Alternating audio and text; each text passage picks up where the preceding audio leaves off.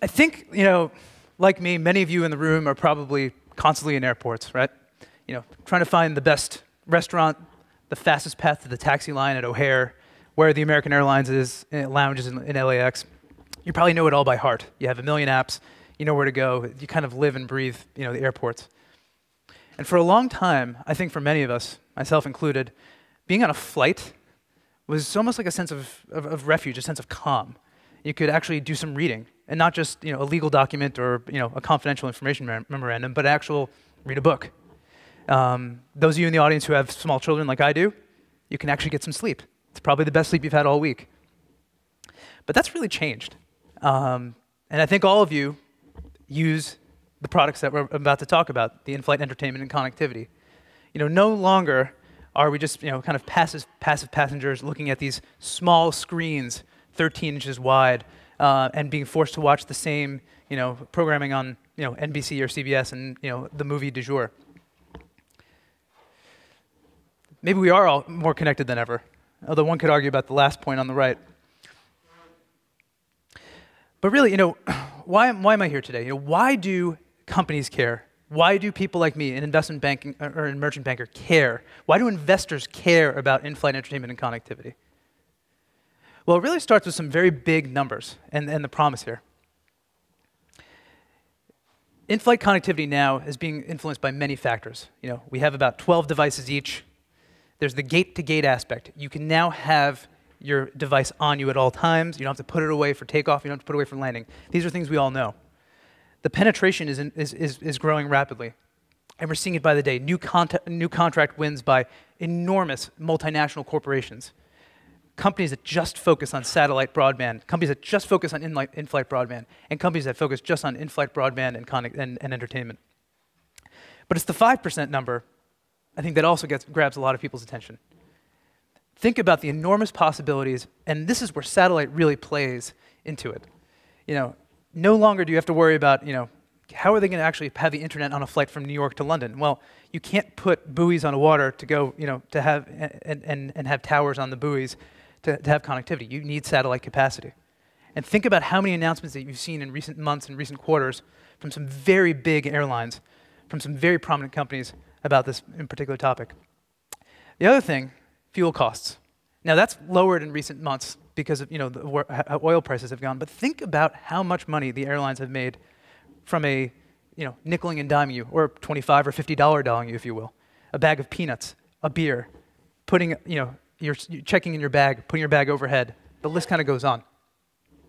This is getting more and more important, and investors are really trying to figure out, why is this important, or should I care? Is it just a niche? For years, people have been focusing on growth. We'll call it growth telecom. So 10, 12 years ago, it was about wireless towers.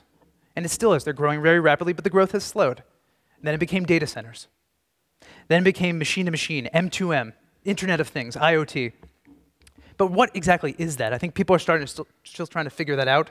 Satellite has an enormous part to play there. But in-flight broadband is something that people have been looking at more and more. And what we've seen is things have moved typically in concert with one another. So you have these large multinational corporations. You have these companies that I mentioned that are specifically about in-flight broadband and entertainment. And when good news happens, all the stocks move up. When bad news happens, they all move down. Some examples. And this is historical, and I'll get to the reason why I'm going to say it changed recently. The EU, you're talking about Greece. Bad news. Certain airlines, big crashes, lost planes, they all go down. The announcement of, and this is where it gets interesting, a US broadcaster or a series of broadcasters announcing over-the-top or out-of-home content being available to people without a cable subscription or wireline subscription, but with a broadband or wireless connection. That gets people excited, and then they're saying, you know what? You can do this, you can have content out of the home. I think the in-flight stock should go up too, because it's just this whole ecosystem about broadband and content. So you see that. People start correlating the secondary and even tertiary way of thinking. This is the day one could argue that it all changed for investors. And some of you in this room know there are three companies on here. I've been asked not to say who they are, but you can probably figure out who they are. We'll call it A, B, and C. And the reason why it may be considered a watershed day for many people is this was a day when the market really looked and said, they're all doing different things. And they all have different aspects of the connectivity and content perspective. And I'll start with why. The long and short of it is there was a very large US airline that announced that about 1/4 of its broadband-equipped flights was going to be under review from a technological perspective, meaning that the incumbent provider had a certain number of time, called 45 days, to look into possibly changing the technology, meaning there may be a superior choice out there.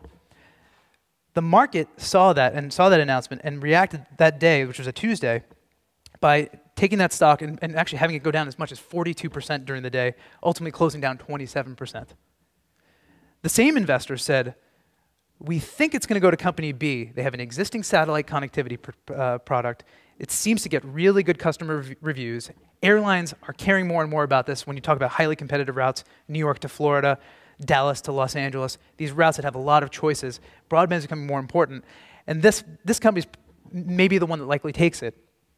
The third one, and this is the one that interests me the most actually in many ways, has connectivity, satellite connectivity I should say. The first one is terrestrial, the second is connectivity, the third is satellite as well. But also a huge content piece. They provide the encoding, the formatting, and so forth. And it was about flat, call it down 2%.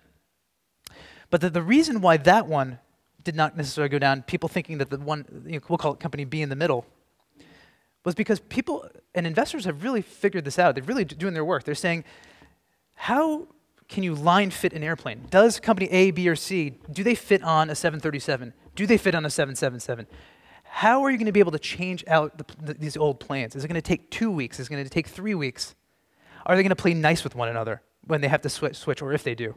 People are really focusing on this. And the research community you see, there's dozens of analysts covering this now. It's a sector that is much larger than machine-to-machine and Internet of Things when you look at it from a pure play perspective, and from a market cap perspective. It's multiples bigger. So, look, the jury's still out, I think, when it's, is it a niche? Probably not anymore. Is it an enormous industry? Probably not. But is it going to be a growth driver for satellite? Absolutely. Is it going to be a part of our everyday lives? Absolutely. So I'll leave all those thoughts with you. I appreciate your time today. If anybody sees me around the conference, I'm happy to talk, and thank you for your time.